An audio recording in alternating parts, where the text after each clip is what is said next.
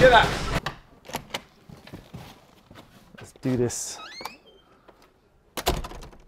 All right, tutorial time, people. It's been a while. Are we in the middle, Nathan? Oh God, this is not a good idea. This is probably not the way to start the video. All right, cool. Send me that. Oh, fucking. Oh. Sorry, bro. That actually, is there a mark? That actually smashed me. Yeah, you're a good one. All right, this is a great intro idea. Anyway, what's cracking me?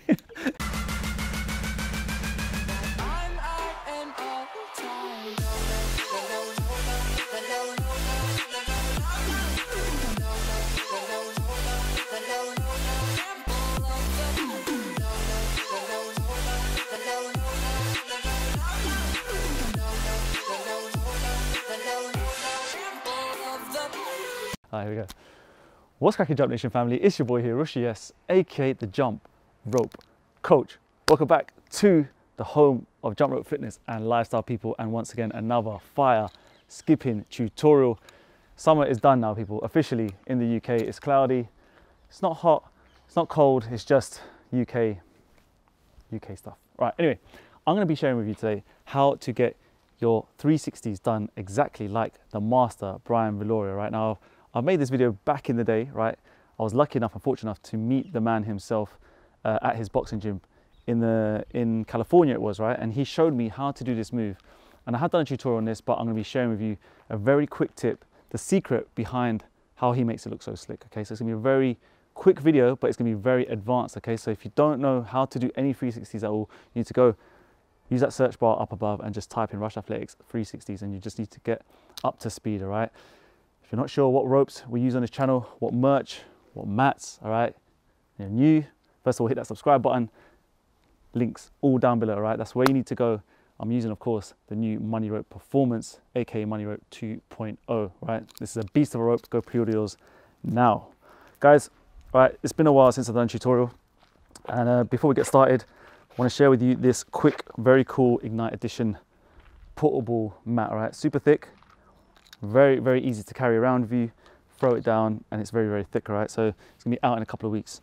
So stay tuned on my social medias and I'll show you more details, and we'll do some little videos on it, of course, as always. So look, quick tutorial. What is the Brian Viloria 360? Now, Brian is a boss, all right? When I went to go meet him up, I'd already told him how much he inspired me, right, to get into skipping. But one of the reasons why he inspired me was because he came out with moves and came out with tricks that were kind of, it just awe-inspiring, right? When I watched them, I couldn't believe what the hell I was seeing. But at the same time, it's one of those tricks and moves that I guess once you learn how to do, it literally just skyrockets your skipping game, okay? And it's not one of those ones that kind of is just flashy, right? It looks cool, it looks slick, but you can manage it and kind of add it into your routines, and it just makes the whole kind of experience of your workouts super, super fun, all right? So we'll do it in slow motion first, here, and then skipping, all right? One more time, and then skipping. Now, I'm pausing here at the end of the spin, but I'm just going to be showing you the tips and the techniques how to get this spin done correctly and make it look slick, right? Brian said to me, right, when it comes to doing this spin, how he came up with it was managing the timing of the actual turn. And the only way you can do that is with where you place your feet. So that's the kind of trick and the kind of explanation I'm going to give you today. You're going to find out what's your kind of dominant side you're going to spin to or turn. Mine is always going to be clockwise, so to my right. That means that I'm only going to be starting the spin like this, all right? So this chest is going to the right. I would say go from boxer step. You could try to do it from basic bounce and then go, but it's not as clean. You want to get to the point where, like I said, it's an advanced tutorial. You want to go from the point where you're doing a boxer step at least. And then this is the secret right now. That move, right? So that's what you're going to try and train your body, is just that little half step, open the body, and that just about when you're about to do this move. So first step is just practicing this drill. We're here, 3, 2, 1, and that. This gives you basically the illusion that what he does is when he spins round, he's already spinning from this side on already. So he's already done a quarter of the turn. It's very difficult to go straight from skipping here and do a full 360 without kind of going off balance. So just remember that. It's going to be open the body, right? Halfway, or I'll say halfway, quarter, before you start doing this move. Get used to doing that. Once we're here now, that little halfway point, you're gonna bring both your hands to your favored side, right? So like I said, I'm moving clockwise.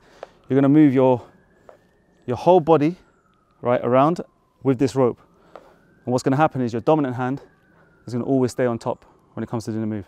So mine being the left hand, we're here, and then I'll do this kind of half motion here, ready to do the move, and the left hand is up here, right hand down here. This is the key point now, okay? We're gonna have to generate some speed in the rope as you're jumping. We're gonna have to generate some speed in the rope to do this backward jump like this. And this is where it becomes a bit difficult, but the real secret is just getting the timing of this and then bringing your hands around. So what he said to me was, just think of it like this. When you're skipping, you can hear the rope. 1, 2, 3, 4. 3, 4. The sound of the spin should happen like that in an instant, okay? So you don't want to do this jump like half-heartedly. You want to go straight into this jump from the side point on here. You want to go straight into the jump, commit to it like that, okay? When you land, when I say when you land, you're going to be off balance. It's going to be a natural thing. So you just need to get that muscle memory. So when you land, absorb the kind of landing. So you don't want to come here and be straight on because you're going to be off balance. Land, and what I like to do is kind of crouch a little bit, absorb the landing. So it's here, brace yourself, go into the 360 when you're ready, absorb it, right? So when you absorb it here, you allow the rope to kind of slow itself down and you can start jumping. When you get better, of course, you don't need to kind of have that pause for so long. So getting back to the 360 now. We've done this half step, which is a secret. Here, from this point on, you have to let the hands go. The hands need to come around your body to generate enough speed for this backward jump. When you're doing this backward jump, I'm going to show you from behind. When you're doing this backward jump here now, you have to just make sure that the hands are wider than the body here. If you're too close, you're going to probably trip. Give yourself some width so you can make that backward jump. Key point, right? Just keep this in mind. When you're doing the backward jump here, you just have to make sure you're loose with the grip, okay? So you let the rope come round, swish round you, but you have to make sure it's beside your body, okay? If you keep them a little bit lower, it's going to help you clear this rope easily. So you're here. You don't want to be kind of doing it from too high, you're going to trip. So keep the rope, keep the hands even, keep the hands a little bit lower, a little bit beside your side. And then all you can do now from this backward jump is follow their hands and chest together. So your hands, chest, they stay related. So you're here, and then they move together. So I'm going to show you from the front now. So once you do this bit, they move together to, for me, the right hand side. So when you got this done, right, when you got everything moving together, that's how you're going to make it look slick, right? That's how you're going to make it look nice and smooth as always. Don't go too fast at first. The jump looks quick when I do it. That's because I'm obviously used to keeping the balance, but at first, just do it slowly, like this. Just basically follow your hands with the chest, like I said. Follow the movements as you come round, understand where the rope goes and how you need to open it back up for skipping. It needs to open up with a southpaw, all right? Quick drill to finish it off, how you can get some speed, all right, and get some timing hooked in. Count yourself down, 3, 2, 1, yeah? Keep in sync with the rope beats. So it goes 3, 2, 1, 3, 2, 1, 3, 2, 1. Just like that, all right? So, like I said, you see me, I spin, absorb the bounce, keep your balance. It's gonna look really, really nice and effortless if you do it that way. Then when you get better, you can start to kind of mix it in with routines. You can spin, go into like a running step. I've got videos of this as well, like on my social media, Instagram, just to show you guys ideas of what you could do with this move. So, whew, out of breath as always. People, much love. As always, behind these doors, it's just mayhem, it's just madness. Like, this launch was out of this world. The pre-order was our biggest recorded launch in our whole history, the last 4 years. And it's always down to you. All the love and respect and just support is just out of this world. So thank you so much. And hopefully they'll be going out soon. If you're wondering, more products, mats, ignite rope, it's all coming. It's all being shipped very, very soon. So listen, drop me a comment down below.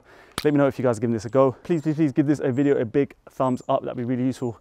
Helps this channel grow and help more humans around the world fly like a boss.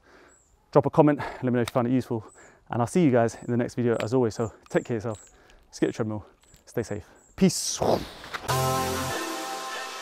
the knight in shining armor in your movie? Would put your lips on mine and love the aftertaste now.